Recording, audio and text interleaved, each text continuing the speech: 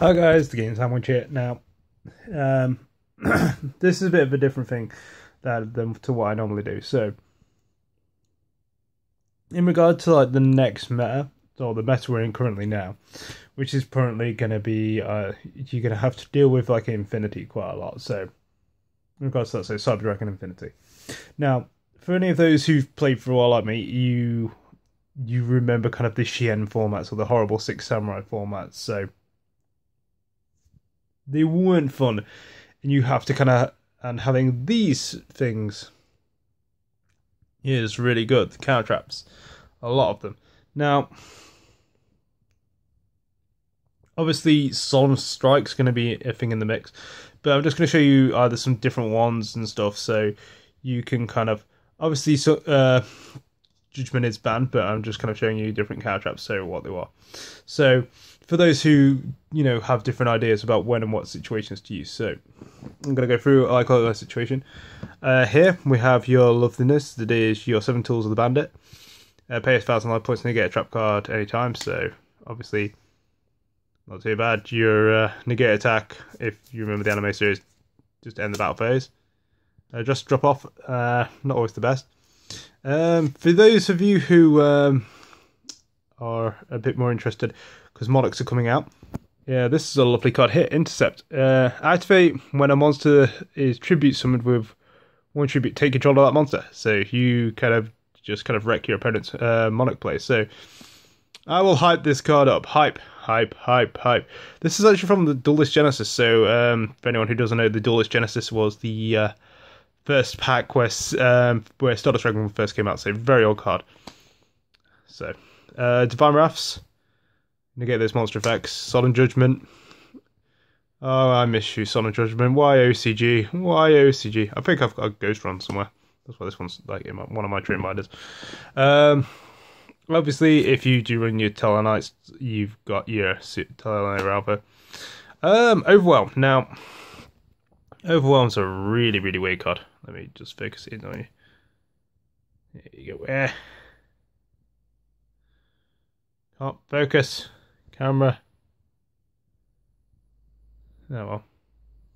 Pretty much it says, while you control a face of monster, level 7 or higher monster that was tribute summoned, you can negate everything.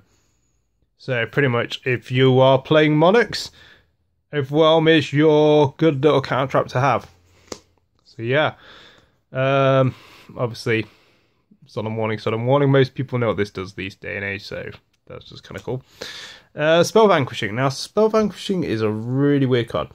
This is so discard 2 cards from your hand, negate the activation of a spell card and destroy it. Also check your, basically it's negate it and kill all the cards in the deck of the same name.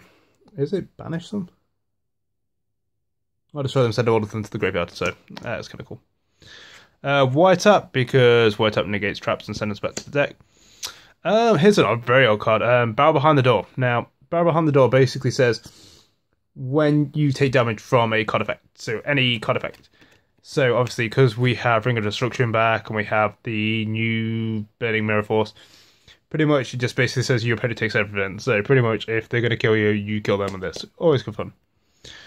Solemn Scolding. Basically pay 3,000 to get everything. Debunk, because negate things in the graveyard is fun. Always fun is. I've got a few different ones down here now. Now, other people have seen this one. Fusion Guard.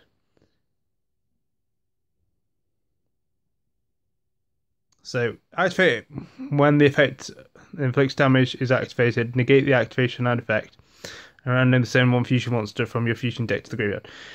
So this one's quite old. So this is from Duelist Pack 4. So you can do it to negate bear damage, but I'm not too sure how this one will be ruled now. So if it has to be, so I reckon it will be a fusion monster, but hey, it's still good. Spell Shield basically just says negate. So select one of the following effects. The activation of a spell card.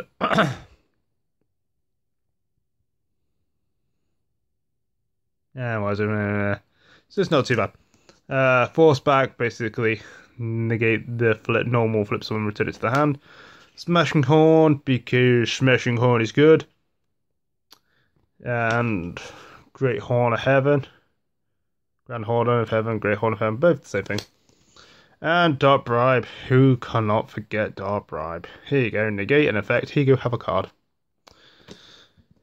Fun for you people who hate Twin Twister. You make them Twin Twister. Here you go, neg 1.